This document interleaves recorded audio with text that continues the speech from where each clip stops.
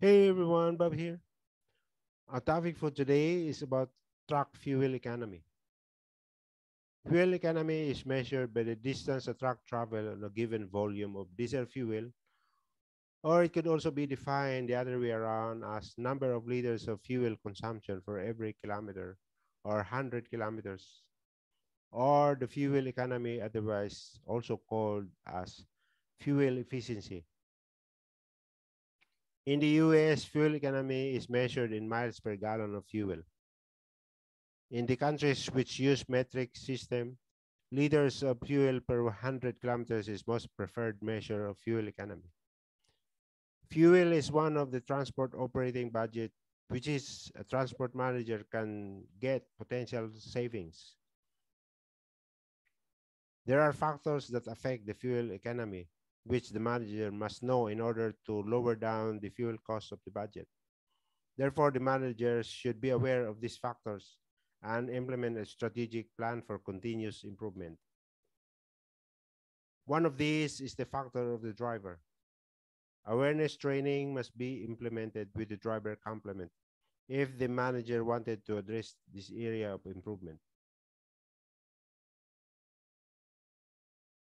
Vehicle starting. Don't gun your engine to warm it up.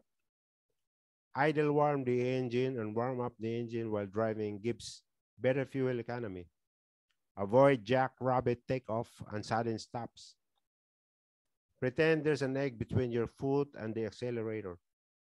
Gradual acceleration saves fuel and vehicle wear and tear. Shift to high gear as soon as you can and stay there as long as you can. Low gear speed consumes much more fuel than high gear speed. Reduce vehicle idling. Heavy duty trucks are excellent candidates for idle reduction technology because many operate at idle 30% to 50% or more of the time. Diesel engine idling increases fuel consumption, engine wear, and required engine maintenance. The fuel consumption for diesel trucks at idle is typically zero point 0.8 to 1.5 gallon per hour, depending on the engine size, ambient temperature, and load for HVAC or heating and ventilating air conditioning, and other electrical loads.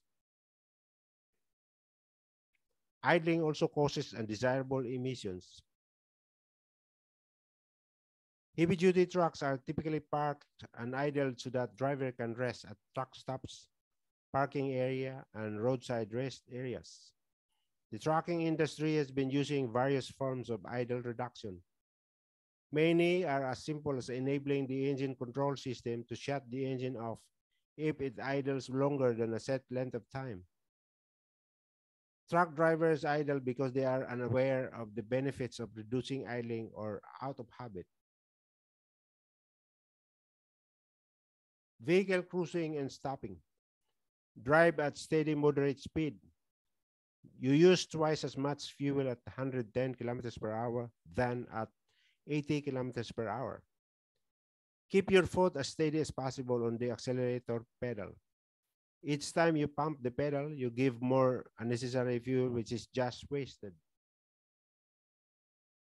Drive smoothly and avoid unnecessary stops by observing developing traffic situations ahead. You can time your approach to the intersection with the green light. A 40-ton tractor trailer requires about zero point 0.5 liters of fuel to accelerate from 0 to 60 kilometers per hour.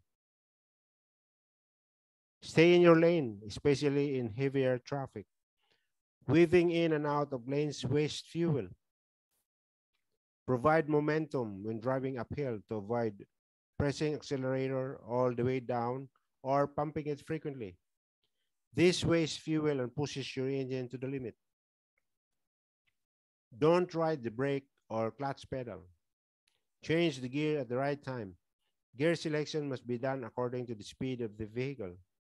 Skillful use of gear depends on accurately matching the gear to the road speed and using the clutch and accelerator at precise timing. Your vehicle can only increase speed if the engine can deliver the power. You can only do this if you are on the right gear. Do not change gear unnecessarily. Use the engine torque.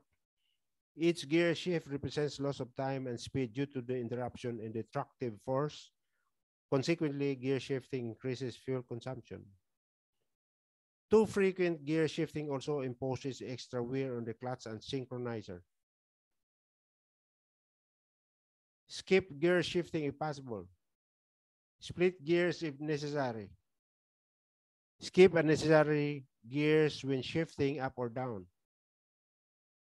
Only engage the splitter box in order to keep the optimum speed range on long uphill stretches.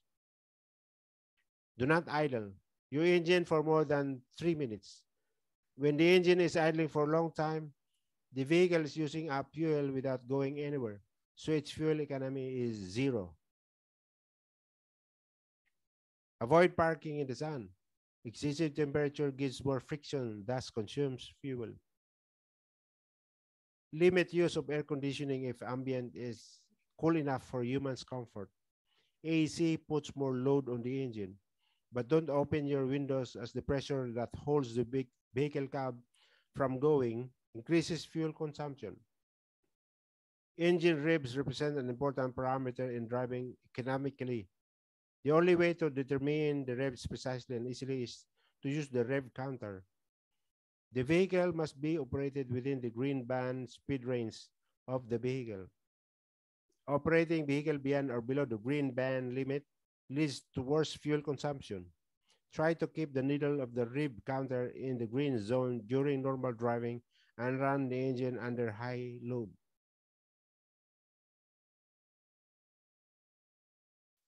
Vehicle maintenance. Have a tune-up on the engine regularly. Check and clean air filter regularly. Ensure that the cooling system is functioning properly. Too hot or too cold an engine wastes fuel. Check wheel alignment. Check brake fluid lines and keep brakes properly adjusted. Dragging brakes consume more fuel. Check fuel pump and lines for leaks. Leaks are fire hazards and consumes fuel. Don't fill fuel tank to the brim. Allow for a little room for breather to avoid wastage. Vehicle tires. Specified tire inflation pressure must be observed. Having the tire pressure 1 bar too low increases fuel consumption by up to 5%. This additional assumption is the result of increased flexing work by tire, in which case the driving energy is converted into heat. This also reduces the service life of the tire, so tires must be checked for recommended air pressure. Recommended tire pressure for tractors, front tires, 120 psi or pounds per square inch pressure. Drive axle tires, 115 psi. For reefers, tankers, high bed or lower bed trailers, single tires is 125 psi. Double tire is 120 psi. Driver's attitude and behavior. Drivers should be free from any stress and anger while driving. Drivers commonly express how they feel in the way they drive, and this can be dangerous. Drivers who have recently had an argument behave more aggressively than normal and drive too fast close to the vehicle in front.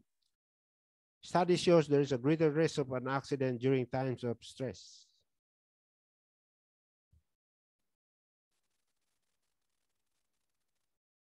That's all I got for you today. If you like this video, please subscribe and hit the notification bell so that you'll be notified of new video uploads. Thank you for watching.